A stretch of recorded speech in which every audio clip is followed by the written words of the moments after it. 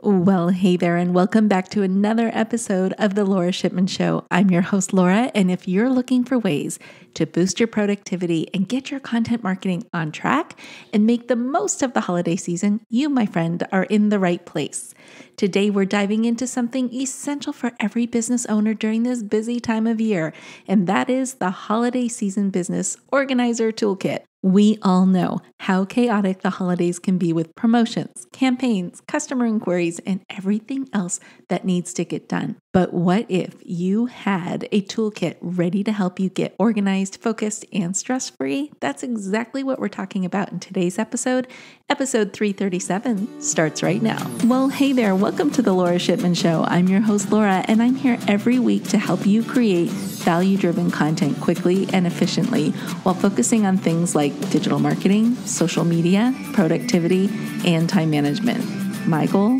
To give you the tools to market your business effectively, manage your time, and create real results both in business and beyond. Are you ready to dive in? I know I am. Grab a notebook, a pen, and your favorite drink, get comfy, and let's get started. Well, all right, my friends, let's just dive right into this segment and talk about why it's so crucial for you to have a holiday season organizer or a toolkit. The holidays are prime time for boosting sales and engaging with your audience, but they also can be very, very overwhelming. You're juggling so much, everything from product launches, customer service, social media campaigns, email campaigns, and oh yeah, you're also trying to enjoy the holidays yourself. Without anything set in stone or a clear plan or effective tools, you're going to find yourself scrambling at the last minute, missing out on great opportunities and also feeling burnt out. And none of us want that, right? That's why it's so important for us to sit down, take a couple minutes. I mean, these podcasts aren't that long. They're like 15, 20 minutes tops, right? And set up a system that's going to help you navigate this busy season with ease and also help you enjoy it along the way. We all want that. I want that. And I really want that for you. And that's my goal, right? To help you guys get a better life, a better business, and enjoy it all in the process. Okay, so first let's talk about what you need to have in your toolkit or in your toolbox. I've broken it down into 5 key components. So you might want to grab your pen and paper now, and here's where we're going to start. We're going to start with, and we've talked about this before, but a comprehensive content calendar.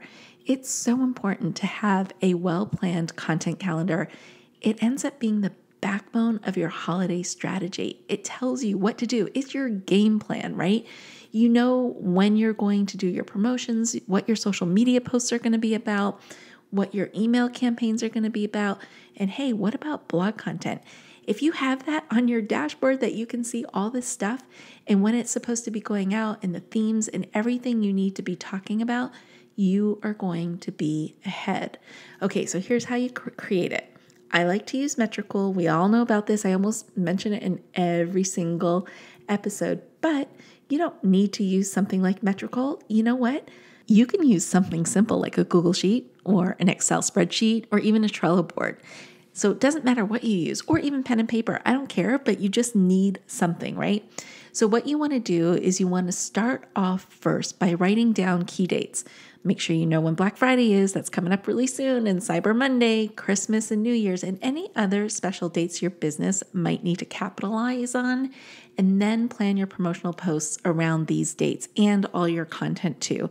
But you need to make sure you leave room for engagement and community building content as well. So really think that out. Think about what your content pillars are, what's important to your business, what messaging is important as well. My tip here is to use anywhere between 3 and 5 content pillars, but nothing more than that, because then it gets hard for you to manage. And then the messaging gets confusing to your audience. So I'd say anywhere between 3 and 5 content pillars will really work. So here's a quick win for you. If you don't already have a content calendar ready, take 15 minutes today. And that might mean putting me on pause right now. I highly recommend doing that because it's in your brain. And go ahead and sketch out November and December social media schedule. What is that going to look like that for you? Are you going to post every day? Are you going to post 3 times a week? What does that schedule look like for you? And start plotting out what the messages are going to be on each of those days.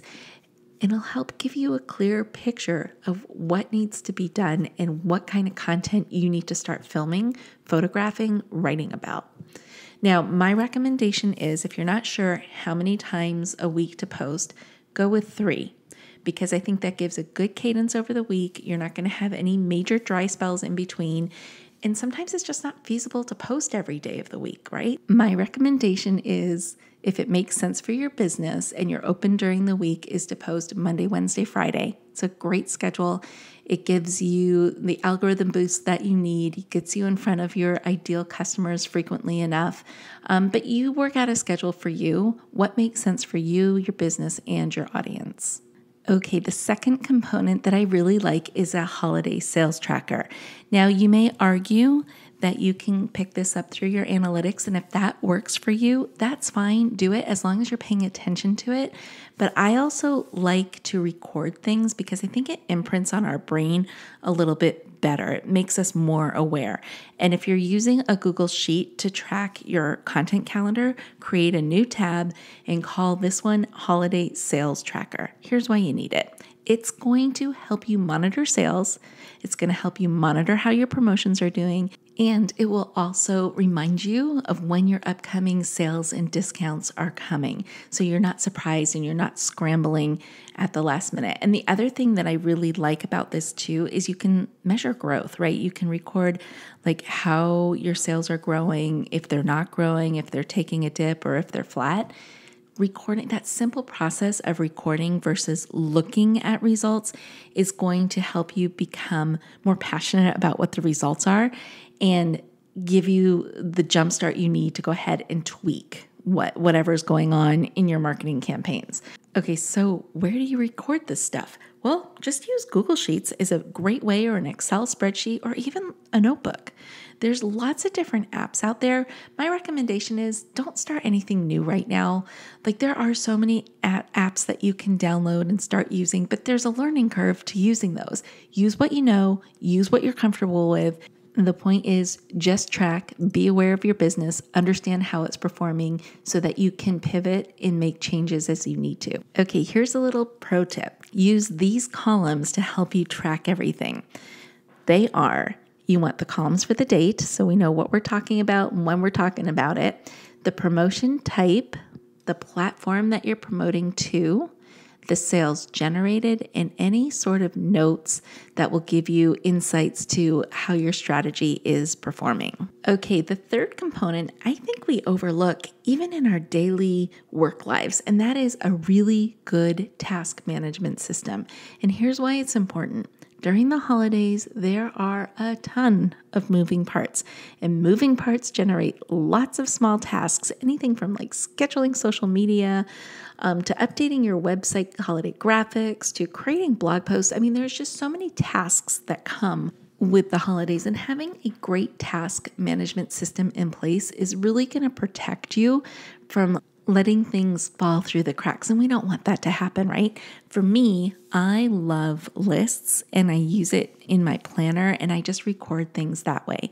Some people might like Trello boards because you can easily tick those off as you go through your task list. Or there's even like just in your notes app on your phone can allow you to have a task list. I know Google Calendars has a task list that you can apply to different dates. If that helps you stay really organized, whatever system you use, just make sure it's a good one so that nothing falls through the cracks. So here's a quick win or a quick thing you can do to make sure you don't lose anything or have anything fall through the cracks this holiday season. Start with a piece of paper and just jot down every single task that you need to make sure doesn't fall through the cracks.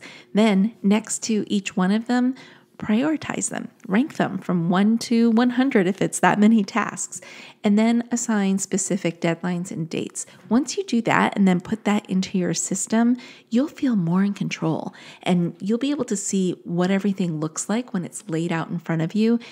And those visual cues will help you stay on top of your business game this holiday season. Okay, component number 4 is having a customer service plan. The holidays bring an influx of customer inquiries, and having a plan in place is going to help you respond to these inquiries quickly and efficiently. So whenever possible, using DM automations or any other automating tool that you have, make sure you've got automated responses set up for frequently asked questions or FAQs. And then also have a pre-written FAQ sheet that you give to your team so they can quickly reference and handle common questions that pop up.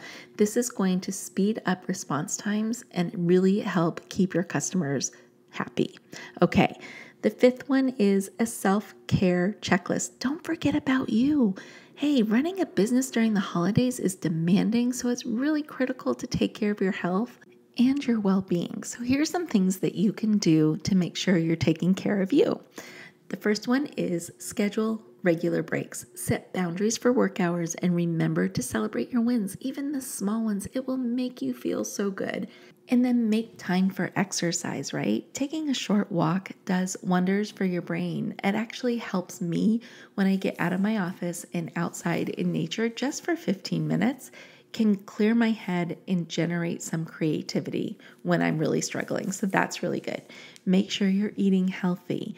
A lot of times we just grab things on the go. I know I'm really guilty of that, but I'm trying hard this holiday season to make sure that I have healthy things in the house. So when it's time for lunch, I can take a break from my work, go into the kitchen and have something healthy. And that is going to make a big difference because if I'm fueling myself with good stuff is going to come out. Then make sure you're getting enough rest. I know it's easy to end up doing longer hours. I know I'm guilty of that too, but make sure you go to bed at a reasonable time, get a good night's sleep, and then get up so you're ready to go the next day. All right now I want to do a little challenge. Take 5 minutes right now and add a few non-negotiable self-care activities to your calendar and to your task list. Know what these are and treat these as appointments with yourself as seriously as you would a business meeting.